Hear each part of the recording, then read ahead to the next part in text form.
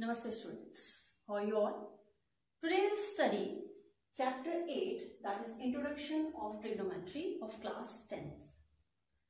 Students, so you all have studied that any of the triangle has 6 parts, 3 sides and 3 angles. Have you ever thought that out of these 6 parts, if only 2 parts are given to us, especially one side and one angle, can you get other 4 parts? Okay. Give me another answer. You have gone to Delhi to see Qutub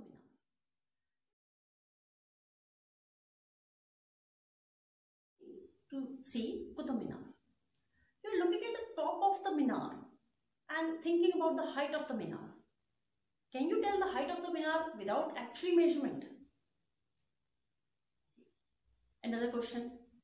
If you're sitting in your balcony and you're watching a car coming closer to your house, can you tell the distance between the car and your house? I think you won't be. For getting all these answers, you will have to study trigonometry. If we go on the word meaning of trigonometry, tri means 3, gon means sides, and metry means measurement. So trigonometry is that branch of maths which deals with the study of the relationship between sides and angles of any triangle. And in trigonometry, we especially deal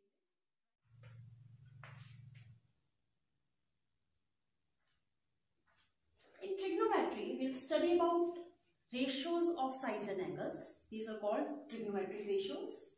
We call it T ratios also. These 6 T ratios are sine theta, cos theta, tangent theta, cosecant theta, secant theta, and cot theta. To understand our topic more clearly, let us take one right angle triangle where at point B 90 degree is being framed. Other points are A and C. This AB is perpendicular, AC is hypotenuse, and BC is base. So how to write these formulas? First of all, if we talk about sine theta is perpendicular upon hypotenuse.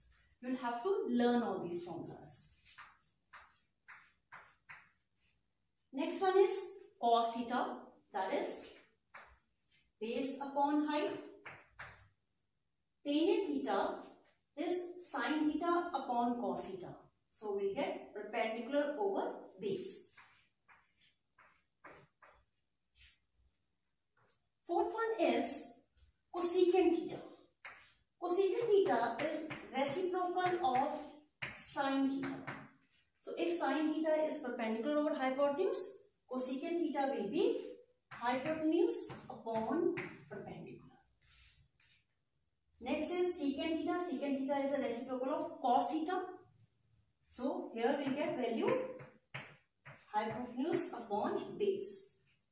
Cot theta is reciprocal of tangent theta. So we'll write base upon perpendicular. You may find difficulty in learning these formulas because these are new for you. So you can learn this rhyming words. Some people have colored curly brown hair straightened through proper brushing continuously. How to use it? You have to take only first letters. Some people have, you take only S.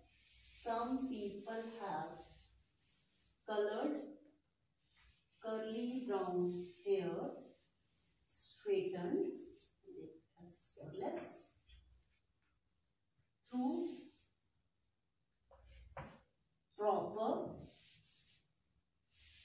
brushing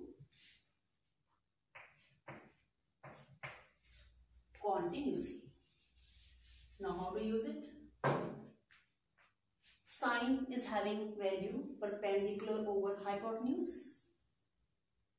If you come from this side, cosecant will be having value hypotenuse upon perpendicular. Cos is having value base upon hypotenuse, and reciprocal of cos is secant. It will be having value hypotenuse upon base. Then tangent I have told you is having value perpendicular over base. Reciprocal of tangent is cotangent, cot, that will be Understand the concept more clearly, let us do some examples. In this example, it is given that tangent theta, at place of theta they have written A, means the position of theta is at point A. I have drawn this right angle triangle. Here theta is at position A. It is given that tangent A is 4/3 and we have to find other trigonometric ratios, other 5 trigonometric ratios. Let us see how to do it. If it is given that tangent is 4/3. Now tangent we have learned, tangent is equal to perpendicular upon base according to the formula which I have told you.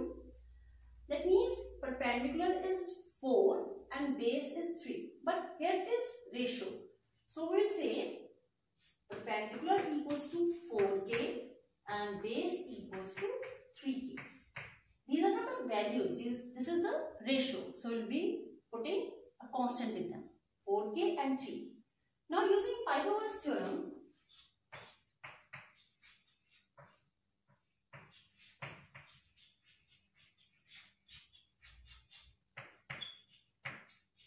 we will obtain, we are having perpendicular as 4k, base as 3k, we will obtain hypotenuse. So according to Pythagoras theorem, x square is equal to perpendicular square plus base square.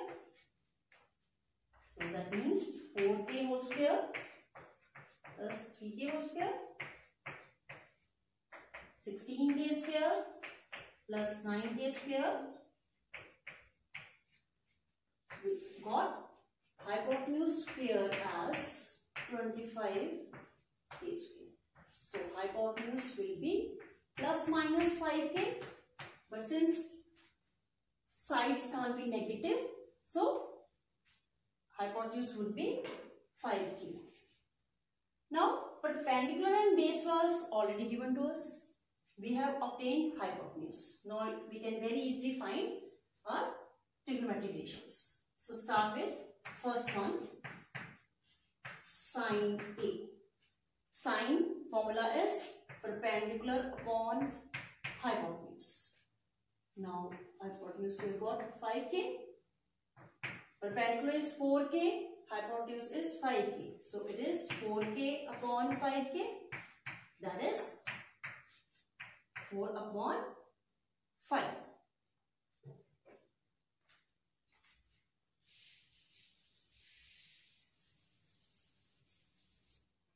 Next we will be finding cos. Cos we have learned it is equal to base upon hypotenuse and base is given to us 3k. So this will be 3k upon 5k. So k will get cancelled. Value of cot. Cot is either according to the formula, it is base upon perpendicular. That is 3k upon 4k. 3/4. Or you can straightway say cot is reciprocal of tangent. So take value from here also. Cosecant.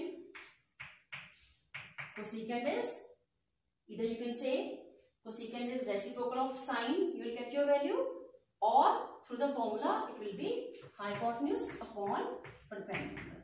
So 5k upon 4k value would be 5/4. Then comes the turn of secant theta. Secant theta either as a reciprocal of, here theta they have taken A, either reverse of cos or by the formula will be getting h/b, that is 5/3. So we have obtained all the t ratios. In a triangle ACB, right angled at C, in which AB is 29. Let us draw right angle triangle. Now at 90 position, they are saying C is to be there. Rest A and B you can write anywhere. They say AB is 29 unit. Then BC is 21 units. AC is not known to us, and we have to find cos square theta and sin square theta. So first of all, we have to obtain the values of cos theta and sin theta. For cos theta, we have learnt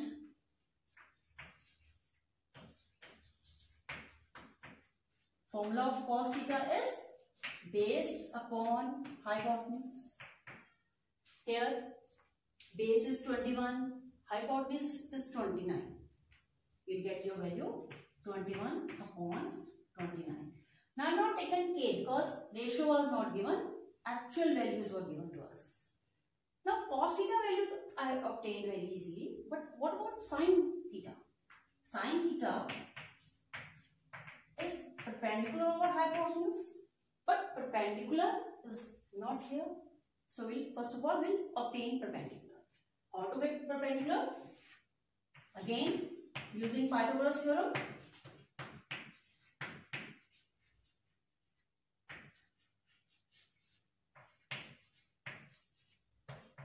Hypotenuse square equals to perpendicular square plus base square. Now hypotenuse is given to be 29 square. 29. So we'll write 29 square. Perpendicular is not known and base is 21. Square of 29 is 841. Square of 21 is 441. Subtraction will give us 400. So perpendicular comes out to be 20. Again we have taken only positive value because side can't be negative. Now we have obtained, again will be 20 unit. So we have obtained the value of perpendicular. Now we can fill here and can get the value of sin theta. Perpendicular 20 and hypotenuse is 29. So we have obtained cos theta as 21 upon 29 and sin theta as 20 upon 29. But our question says find out cos square theta plus sin square theta. Cos square theta plus sin square theta. Putting the values 21 upon 29 square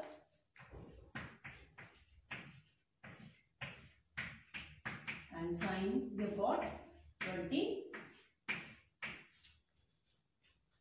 According to question, square was there, so written square. 441 upon 841, then 400 upon 841.